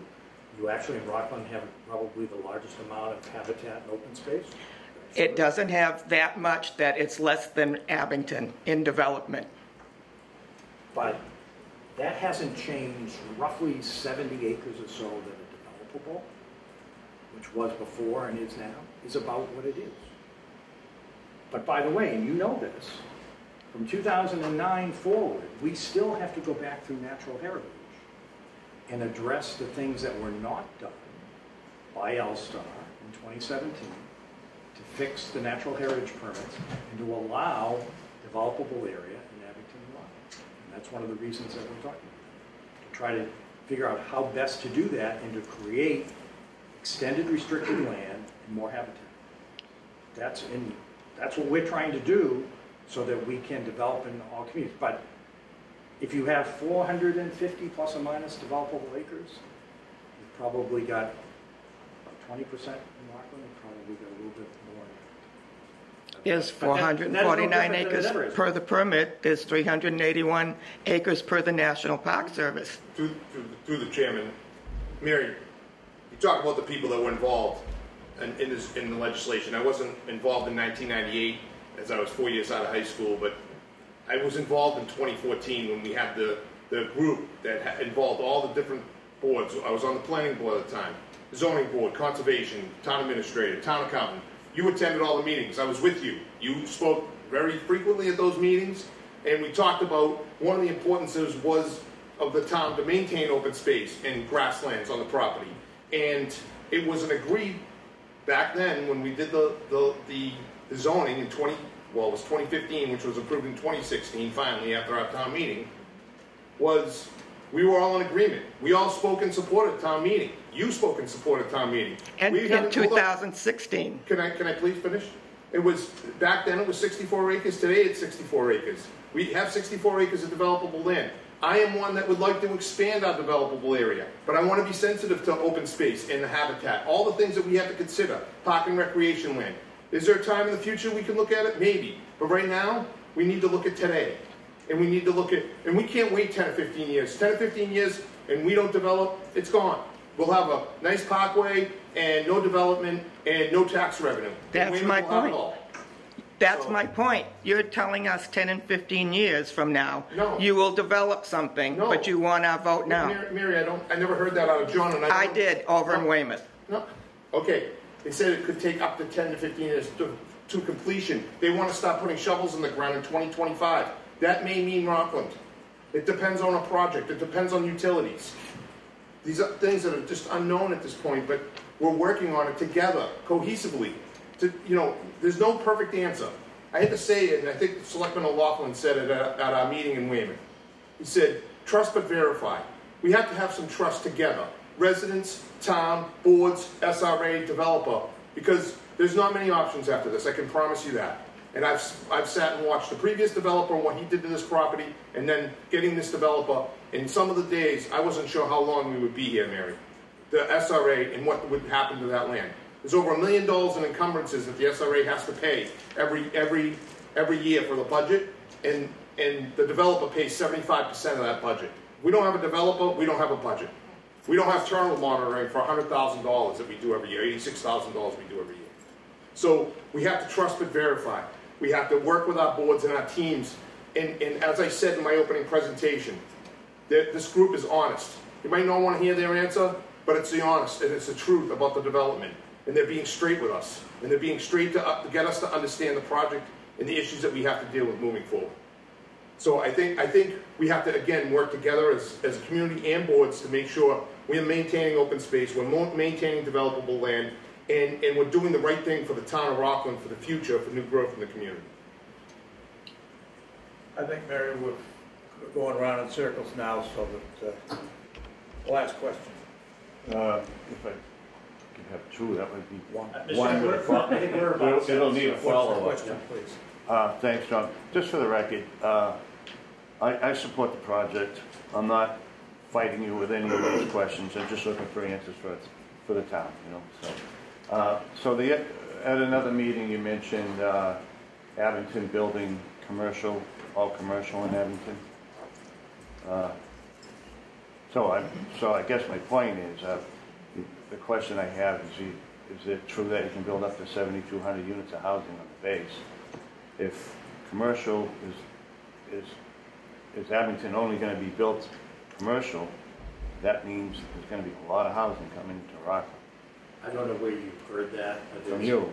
No, what I repeated was a comment that was made by someone in Abington under the old plan that Abington would like to have commercial versus residential space because one of the speakers in Abington said they believe that commercial space is advantageous from a tax standpoint as opposed to commercial. That's what you heard.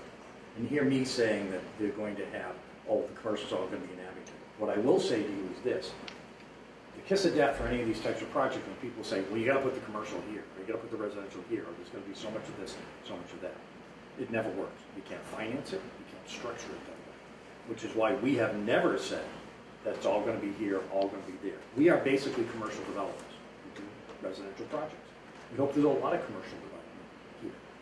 But where it ends up, what type it is, will be determined by the market over time. That's what you heard me say. You never heard me say that Abington's. That's what I thought. I have to check the recording, but okay. That's it, huh? Very good. All right. I think we'll close this now. I think everything's been done. I'm sorry, Donald, but it's going around in circles at this point. These aren't circular. These aren't circles. Yeah, they're not. Does the board got anything else to say? Mr. Chairman, on behalf of the Southfield Redevelopment Authority, thank you for your time and opportunity to come and present tonight and get the information out there. We look forward to the opportunity to coordinate on a public hearing when it comes time in September. We're looking forward to that. Thank you for the time of the board members. Thank you. We do strongly appreciate the courtesy to provide us tonight. Hope this information was helpful. Everybody's got good feeling to make this work, and Mary and others, and Don and Mike. I mean, we want to get the best project we can. So again, thank you for the time. Echo what Bob said. Mr. Chairman, turn it back to you.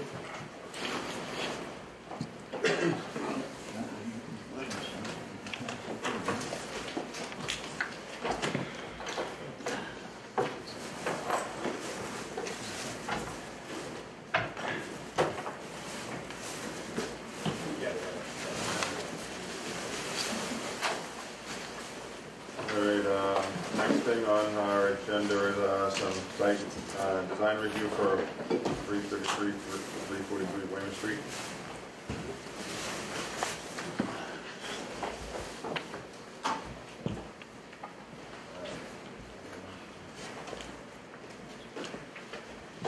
I'm at Rockland High School. I think that can make this just as exciting. Okay, you know where it's Rockland High School? Oh, I got Okay, read her.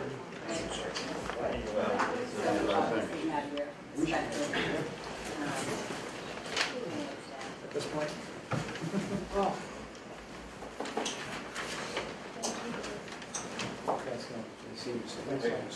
Yeah, talk about a date. Yeah.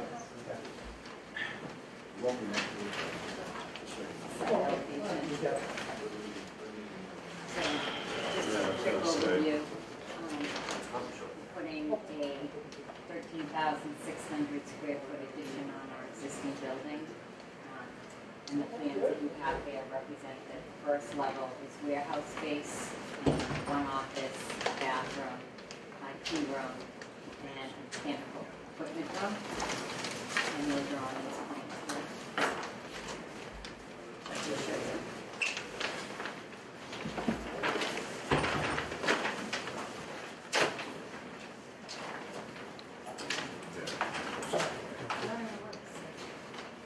Here's the proposed first floor plan. And the second level consists of office space, 2,300 square feet, and a mezzanine, which is also 2,000 square feet. And the proposed. And the front of the building, you have a rendering there, and Let's go back for 1 second. So of course. I see a first floor plan, So, and then I see a mezzanine. I don't see a second. Did you say second floor? no, Okay, so just the mezzanine. exactly, the mezzanine, second floor, mezzanine. So this is the front of the building.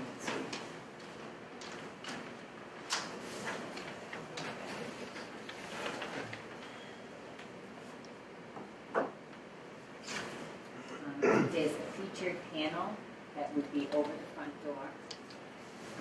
It's called a rain shield. And it will consist of the product, Parflex Kadima. That is the sample of the product. It's like, it actually is wood. It's a plywood that's finished. And it would look like this boxing over the door. You have it there on the image, yes, exactly. But I just wanted to recolor the whole thing to present like this. That's the rendering from the architect. And this is the color of the metal in the building.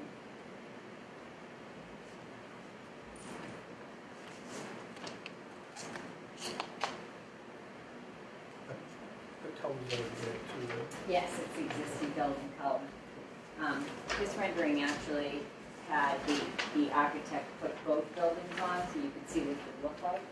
So the existing building and the addition. And you were wondering if we could finish off the existing building, is it an additional permit we need to put this finish on the existing building? That was the last sentence here. No questions on it.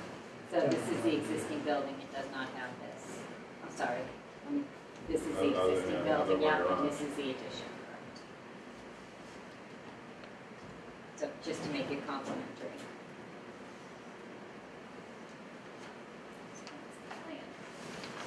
So we started clearing the lot. We've unearthed all kinds of things. So it'll be a project.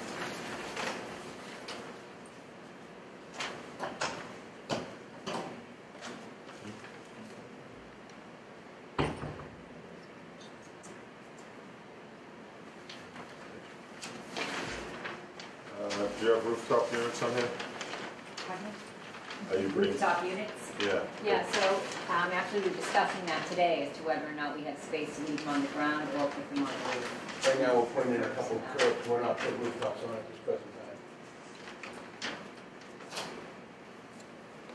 time. The original building sprinkled, Yes, and you'll be carrying sprinkled? yes.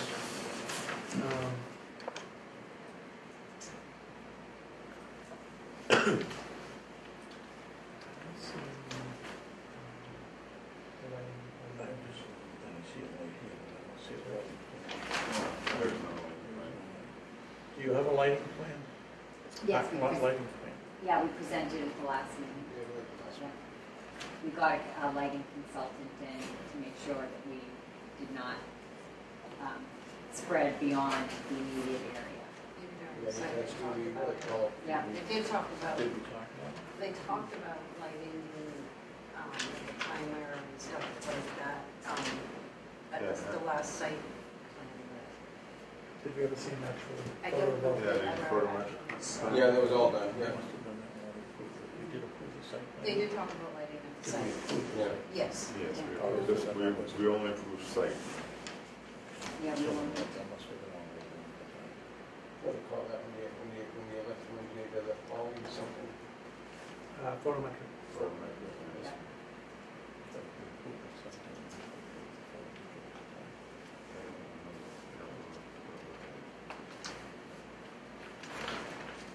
I didn't bring it with me, but I can certainly send it to you. No problem.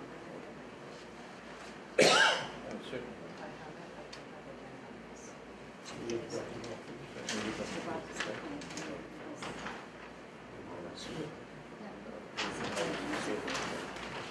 Design.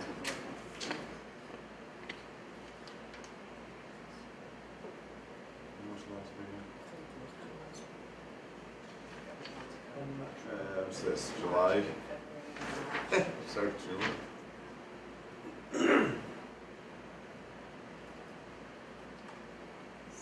Actually, now that I'm going back to the hard drive, I think I remember that. I just don't think we ever approved the site plan unless we put it out.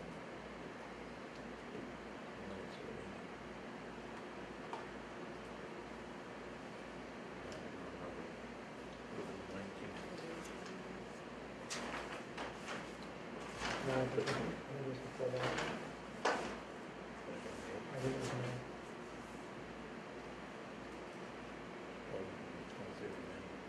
Right now.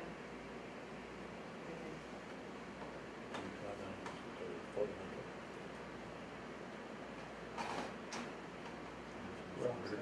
She was a Roxanne.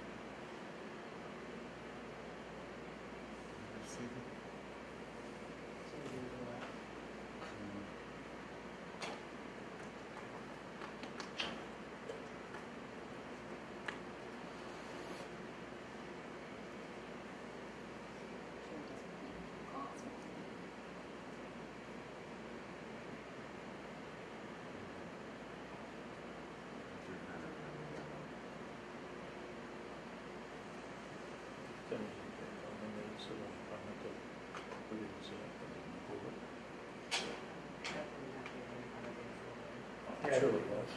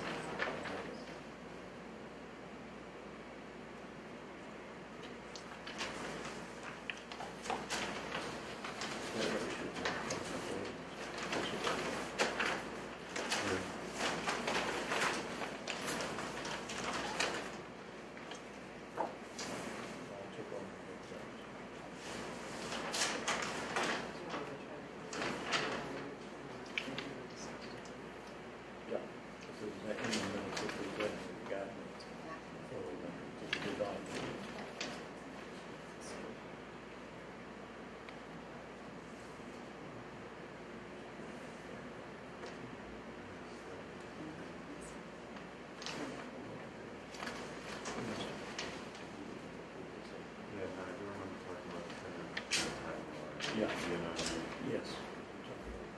Change on the left-hand side. Yeah. Good idea. That's this. Yeah.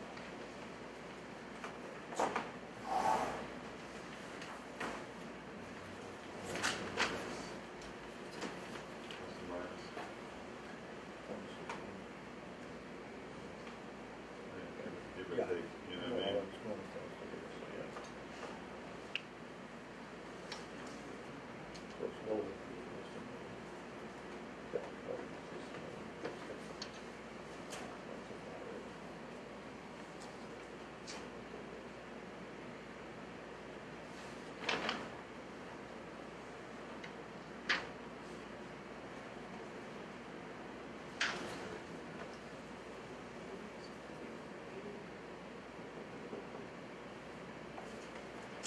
Did you meet with the highway department? There was some discussion on, you've come to me, they know them. About water and sewer. Water and sewer, please. Yeah, yes, yeah, the all forms in that, yeah. Yeah, they're doing a lot of work on, right outside the building. They Yeah, I put a know new they're top coat on, it's great. We, yeah. You mentioned the Parklet's panels. You wanted to move it over, you also wanted to do it on the existing building? Yeah, we'd like you to make it I don't know. complimentary. Sorry. So they look more So the like new this. Parklet panels they're putting on the new section, you also want to put on the old section? Yeah, As well. yeah, they'll have to get a building. That has to go different, we can just Different go parameter? short. Yeah. Okay, no problem. I didn't want that question to go on. Thank you. No, got it.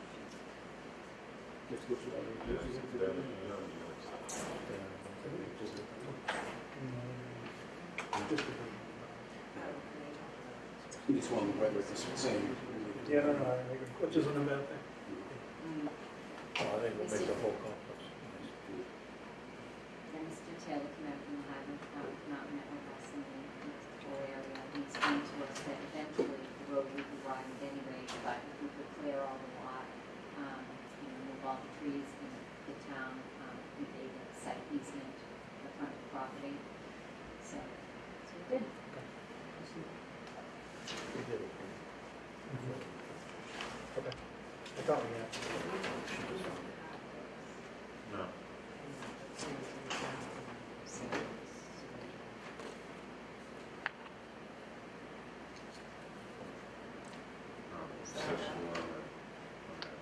Technically, there is just, Is that it?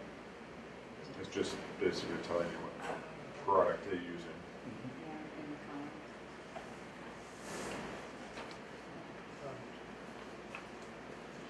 Exterior plywood, that's actually plywood and not aluminum. I thought it was like Some a type faux of wood. wood, but it is real wood, he said. Sounds like maintenance. And, I was gonna say, fire treated? Fire treated? My name went to the exterior I've building. been there sometimes 25 years and it still looks good. Breaks it up. Yeah, they usually it's like, usually you see like a loop on some panels, with all the fake wood they have out there now. you know, that- out of the school, you know what I mean? Where they put the phenolic up on the canopy. Such a busy street up there. Break it up a little bit. Looks nice when it's all landscaped. Get rid of that ag on the corner. That's it. You can see around the corner. Do you have any questions? No, I'm good. John? I'm all set. I'm all set.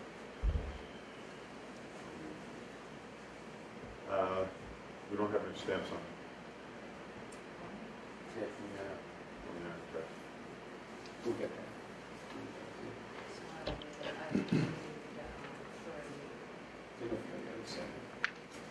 No, the big, to be stamped from Yeah, see how they don't have the seal No or the seal. signature. No signature. We'll drop it off, okay. So I would need 3 sets. Okay. You don't want one stamped.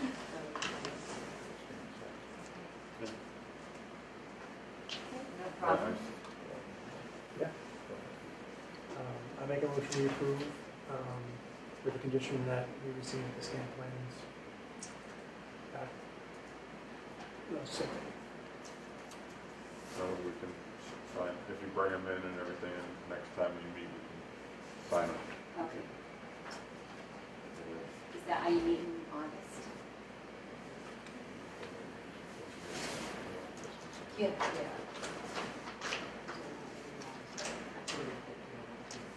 Yeah, if you can get them into us, because we probably won't be meeting in August, but if you get them into us, we can all coordinate. Yeah, if you Sign, want. you know, get the signature and stamp, and then we can all meet up and sign them, so you can. Yeah, so if you get the 3 full sets this size and you bring them to the town clerk's office, they'll stamp them to let me know that they have them, and then I'll come and get them, and I'll meet up with everybody to get them signed. And then I'll reach out to you, let you know when it's ready. You're welcome. Thank you. All right, yeah. All those, right, do we have a second on the motion? I did. All right, all those in favor of the motion? That's a vote. That's cool. Good evening now. Okay.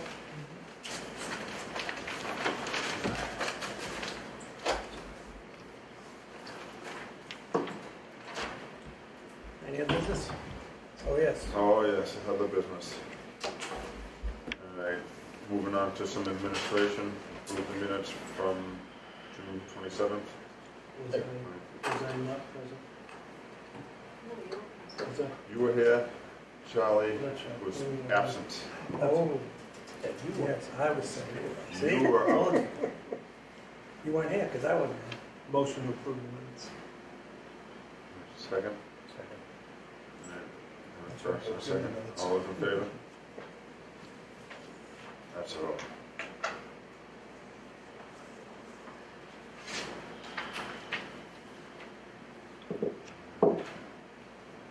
There we have a bill from PGB Engineering for $330, $330.34 for a level Academy, PD Bill Parkway, construction reviews. We have the money? We have the funds. I'll make a motion. Second. All those in favor? It's a vote.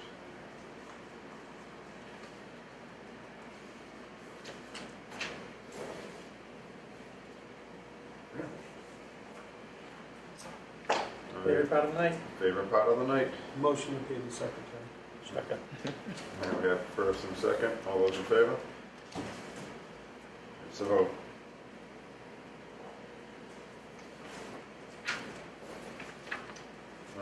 Upcoming potential activity.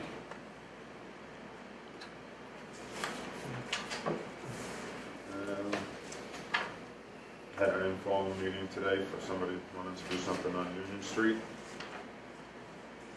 they're supposed to come back to us with a couple of modifications. We'll see how that goes.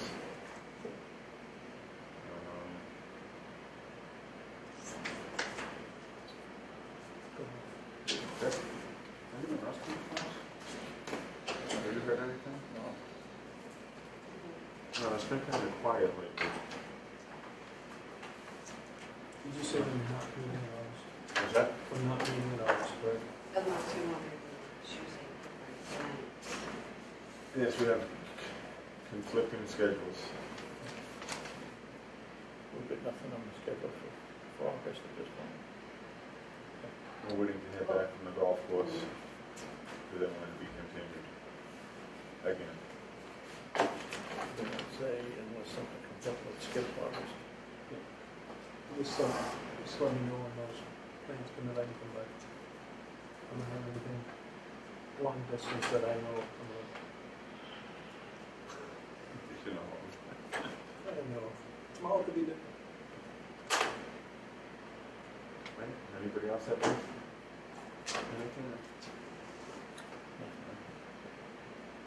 Make a motion to adjourn. Second. All right, all those in favor? Vote.